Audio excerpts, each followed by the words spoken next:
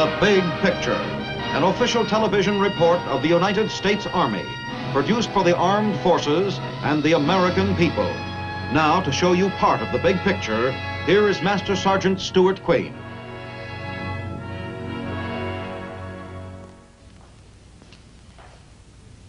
To anyone who was around in those exciting days of World War I, when the victorious troops were coming home to parades up Fifth Avenue and main streets throughout the country, the name, 42nd Rainbow Division, rings a bell loud and clear. In World War II as well, the 42nd Division contributed to the victory in Europe. And nowadays, the hallowed insignia of the rainbow is worn by the crack 42nd Division of the New York National Guard. Our story today covers an exciting span of eventful years as it looks up at the men of the rainbow, the fighting 42nd Infantry Division. I had a long drive to make that day, but there was one stop I wanted to make first. It was my first visit to a monument in a small park in Garden City, Long Island, a suburb of New York City. The monument is dedicated to the men of the rainbow, the 42nd Division of World War I. You see, this morning I was on my way to the New York National Guard Officer Candidate School. And if all went well, before too long, I'd be an officer in the 42nd Division.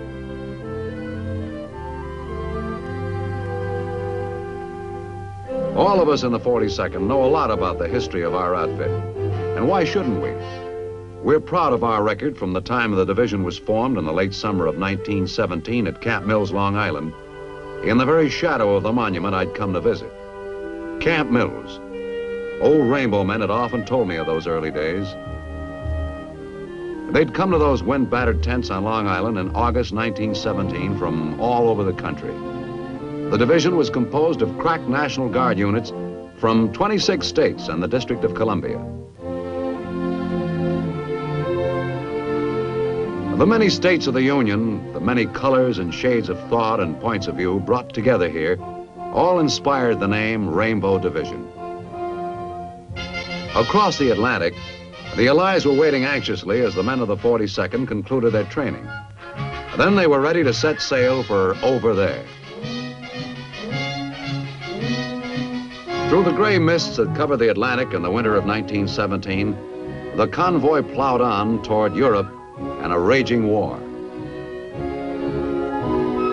On the decks, they sang hymns of prayer and songs of their country loudly, exuberantly, as if to emphasize the words of one of those songs.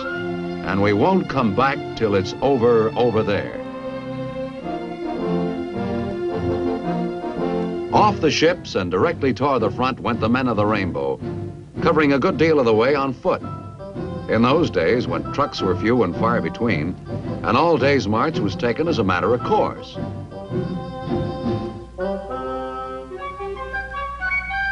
Once in the assembly area at Rollempont, training was resumed with the assistance of French soldiers and officers who had already spent much time in frontline combat. A training course was set up in the use of the Stokes mortar. Grenade practice was emphasized.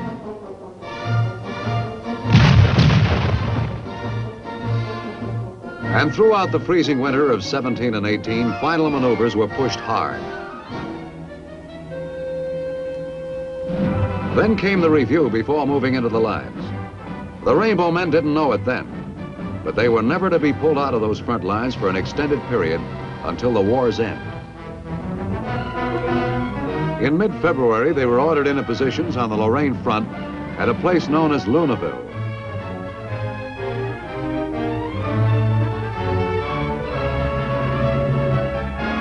Now, years later, looking at the monument in a Long Island park, the valor displayed at Luneville, Baccarat, Saline-Champagne, so many other battles, small and large, the valor comes alive as if it were yesterday.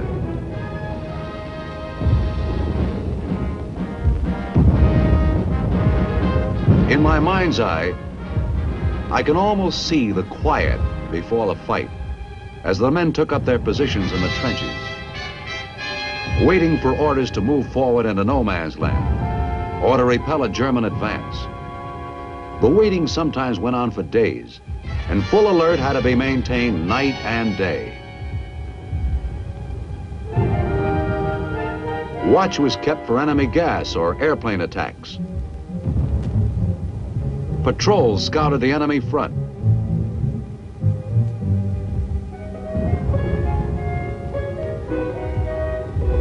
And when they came in, others went out. While at division headquarters at an old chateau, Chief of Staff Colonel Douglas MacArthur estimated the probable course of the fighting and made his recommendations to the commanding general.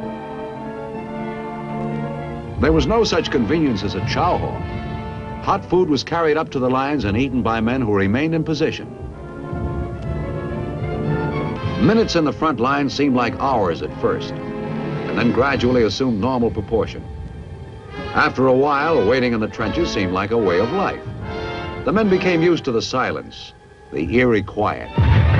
Then suddenly the Germans would attack.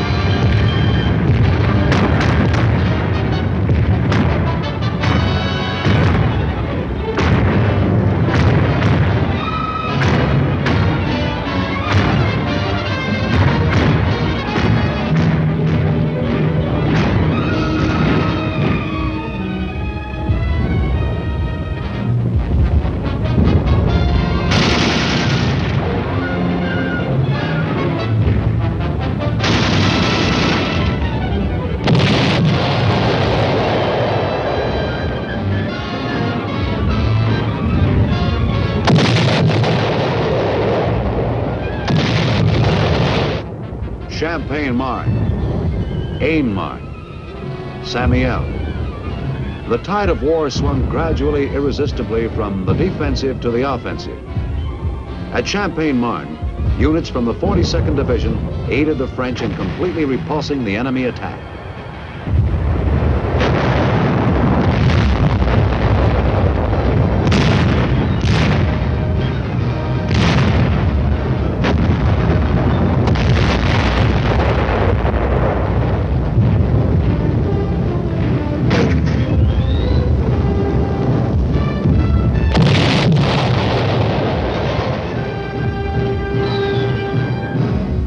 Long lines of German prisoners were soon being escorted toward rear areas.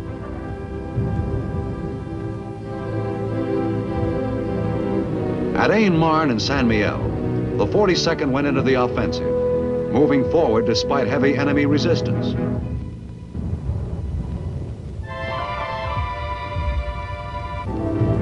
The Germans were, of course, the chief obstacles, but the swollen streams and hip-deep mud of a rampaging nature made each day's advance an exhausting effort.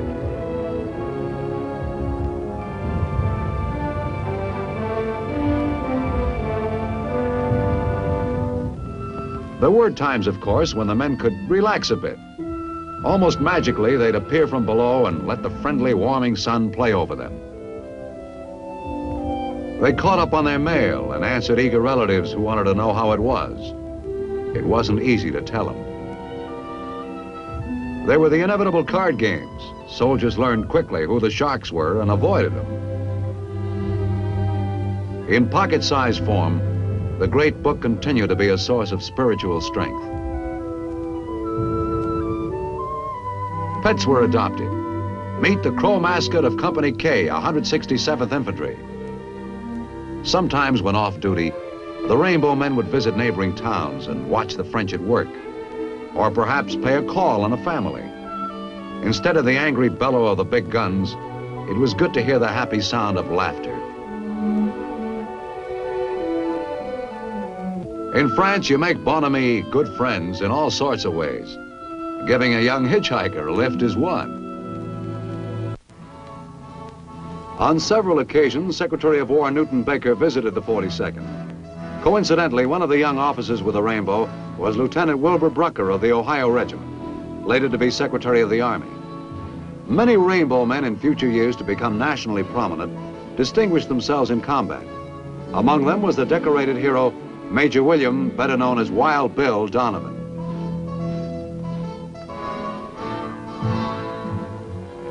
But the devil's fortune that is war also snuffed out the lives of many men before they had a chance to carve out civilian careers. 2,950 Rainbow Division men were killed in combat during World War I. And whenever they could, the men of the Rainbow paused to pay homage to their fallen comrades. A sadly familiar sight to the men of the 42nd, a flag-draped coffin, and a burial in the warm black earth of France, where chaplains like the famous Father Duffy said the last rites. It is to departed heroes like these that this monument is dedicated. To them and to the more fortunate who made it through all the fierce fighting till the armistice.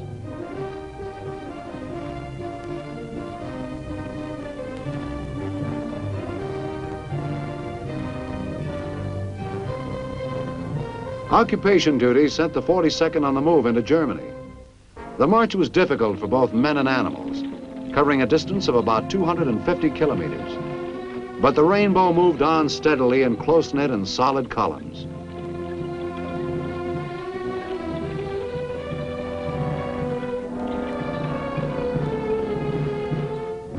Certainly the German kids were glad the war was over.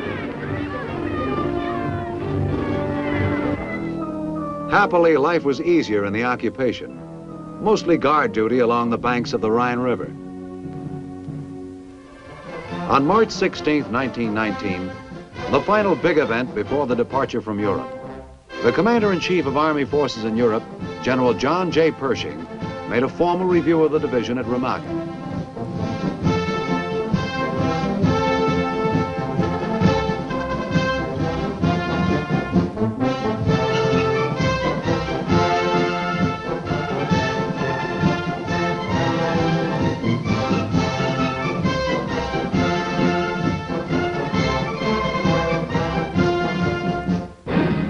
Back across the Atlantic they came, their mission accomplished, the enemy routed. They had helped make the world safe for democracy. And if it didn't work out that way, it wasn't the Rainbow's fault. Through their minds whirled vivid memories of the fighting, the laughing moments and the sad ones. Then with a solemn vow never to forget their buddies, living and dead, who had shared the past, they turned toward the future and the cheering, welcoming beacons of home. Many years have passed now since the Rainbow first came home from France, hoping the 42nd had seen the last of the horrors of war. A hope, of course, that didn't quite work out. For in December of 1944, the ruins of Europe were witness to a new generation of Rainbow. The Germans had pulled out, retreating toward the east, leaving devastation in their hasty flight. And on arrival, it looked like the Rainbow Division had been sent over just to do the cleanup job. Like so much other Army gossip, it couldn't have been more wrong, because shortly after their arrival, the Germans struck back in the Battle of the Bulge.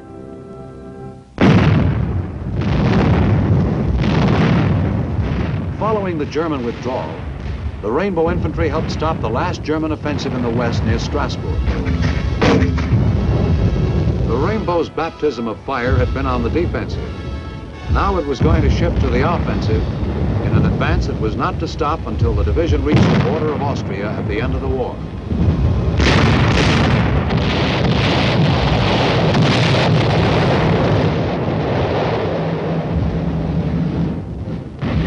At 06:45 on March 15, 1945, the Rainbow attack began as the men of the 42nd smashed into the Harz Mountains. The area of the division advance was probably the most rugged of the entire front. It was entirely wooded, and the mountains were high and steep. Just walking through them on a hiking trip would be difficult enough.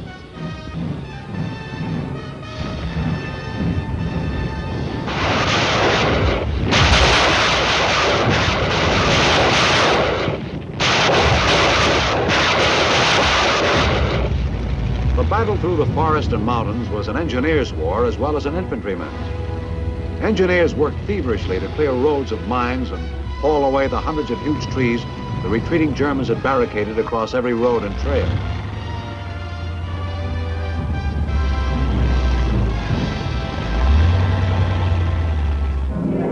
By March 21st, the Rainbow Men had pierced the Siegfried Line. Now the Germans were on the run, and here was the opportunity to catch them. Day and night, the big guns of the artillery hammered at the fleeing Germans. On and on into Germany. Tank after tank and convoy after convoy roared through the German countryside as the Rainbow Men headed for Würzburg, one of the oldest cities in southern Germany, where the Germans were organizing a last-ditch defense. The division cleared the area and raced on toward Schweinfurt, center of the Nazi ball-bearing industry.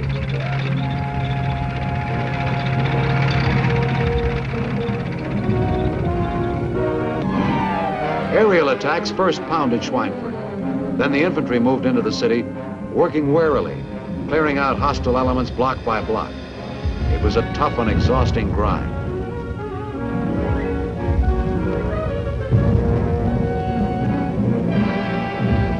It felt good once in a while to sit down against a pile of rubble and just take a breather.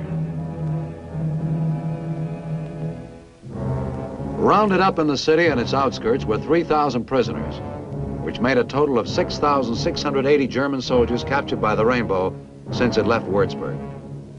During the same time, the division cleared 100 square miles of Nazi territory and captured 50 towns and villages. Immediately after the capture of a community, military government orders were posted and an all-out effort was made to get the life of the city going once more. The parade of German towns continued. From Nuremberg toward Munich, the Nazis had fought a rear guard action, briefly defending, then retreating to the next. Hot in pursuit came the Rainbow Men. They were now heading directly south from Munich with the last serious obstacle overcome. The route of their advance headed directly toward the most famous of all German horror prisons, the concentration camp of Dachau. As the 42nd Division liberated the prison, the 33,000 inmates went wild with joy.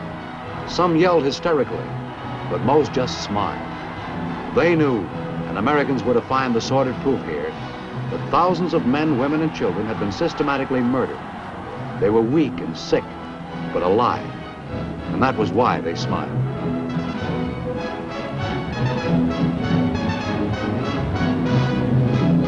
Citizens were busy hanging white flags from their windows as the on-the-move 42nd advanced into Munich, birthplace of the Nazi Party. There was little organized resistance. The general feeling was that the war was over, and so much the better. The city itself was battered by bombs and the streets were choked by rubble. The railroad yards were almost completely destroyed. The station was only a rusted skeleton of twisted steel.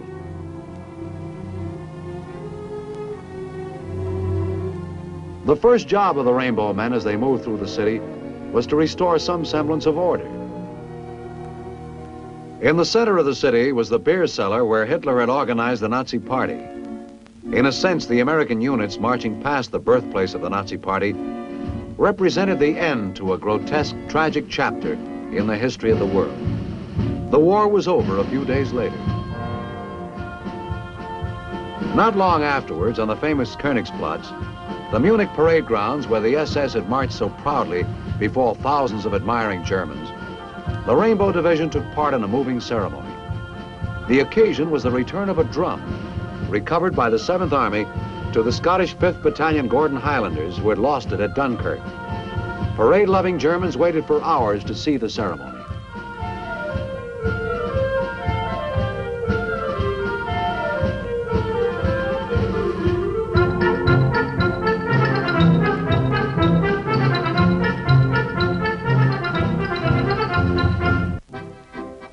The men of the 42nd Division served occupation duty in the Austrian Tyrol. At Zell am See, a 42nd Division college was established, with an enrollment of 400 men selected from among the 8,000 high school graduates in the division. The credits they earned would be recognized by American universities and colleges. Equipment was secured from Austrian and German universities, from stocks of captured enemy materiel, from Nazi laboratories and factories, and the soldiers put it to good use at their new alma mater, Rainbow University. Soon many of them would be on their way home for discharge. For the second time, the fighting days of the 42nd were over. It wasn't exactly strange that I kept thinking about Rainbow University as I left the monument in the little Garden City Park. School was very much on my mind this morning. I was on my way to the New York National Guard Officer Candidate School, and also on my way, I hoped, toward a commission as a second lieutenant with the 42nd Division. At Camp Smith near Peekskill, New York, the New York National Guard runs what is really a leadership school. My company commander had selected me to attend the officer candidate program here so that I might qualify for that commission in the Rainbow Division, now one of the units of the New York National Guard.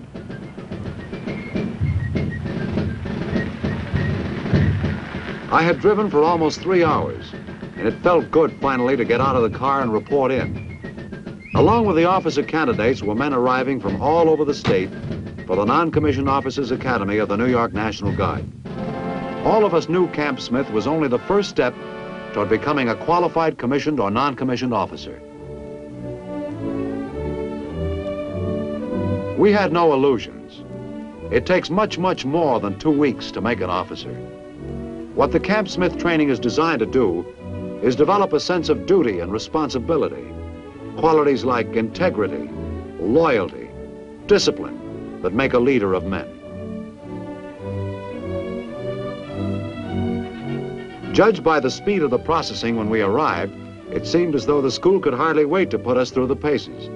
No time was wasted in checking our records.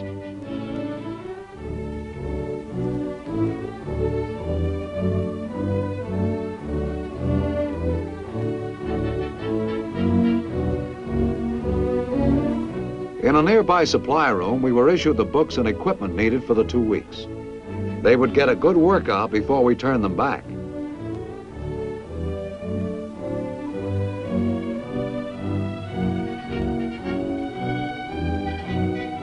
After signing on the dotted line, we headed up toward the living area. I knew it was coming now. There's a kind of tradition that new arrivals are welcomed in a certain special way. 2 fellows were walking up ahead, and when I heard the greeting thrown at them, I swallowed hard and prepared for the worst. Halt, mister. Drop that bag. I said drop it, mister. I didn't say set it down. Pick up that bag. Get over there Now, alongside your miserable-looking buddy over there. Get over there. Speak to me, Mr. Peepers. What are you, a dicky bird or something? No, you going to a big party, If you're a mister? dicky bird, you No, start sir. chirping. Off, If you're a mister. man, you start sounding on it. Get out of here. Oh, mister. Where are you going? Nowhere, sir. Think of buying this place? What are you, a wise guy or something? Speak to me, you little dicky bird, you. Me, Sergeant? Look your front. Get your beady eyes front and center. You wise? No, Sergeant. If you're wise, we'll put you out in the woods with the other owls. You got that? Yes, Get Sergeant. out of my sight. Post. The hazing, of course, is kind of half serious, intended as just an indication of the we mean business discipline at Camp Smith. I just about had time to get into my uniform when we were out on the parade ground for some Hup 234 practice. Coming as we did from different outfits throughout the state, it took us a while to put some order in the close order drill, but we caught on fast. From then on, it was one activity after the next, and a course designed to get the most out of us. We did a lot of individual weapons work, much of it on the rifle range.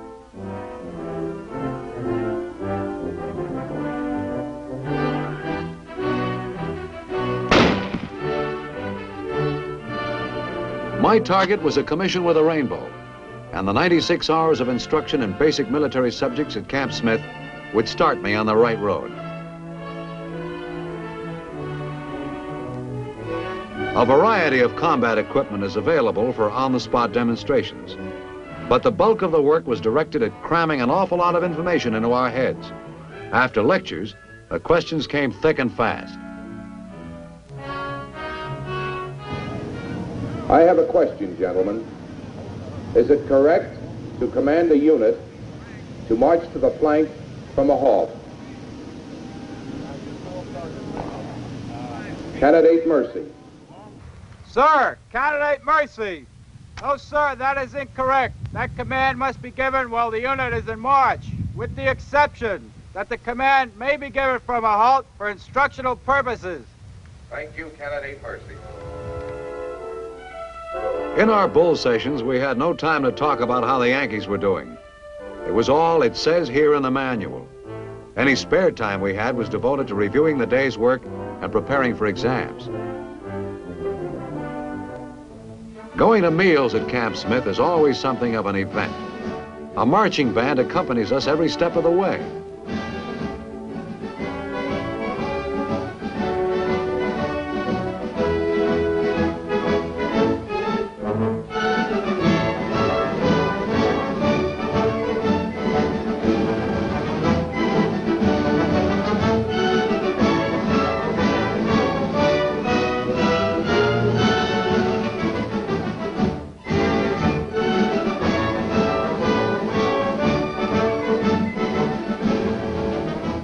It's amazing how band music puts snap into your step. It quickly teaches a group of men how to move along in perfect unison. It perks up the appetite, too.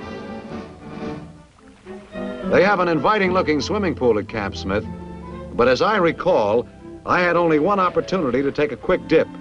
Not by choice, mind you. There was just never any spare time. Those 2 weeks shot by like a couple of hours. And all at once, we were on the parade grounds overlooking the Hudson River in a final parade and pass and review. As modestly as I can, let me quickly report that yours truly won an award for his record at the school. All that boning up for exams had paid off. I felt good as the president of the academic board of the Officer Candidate School congratulated me. Yes, I was really riding high because I had the feeling.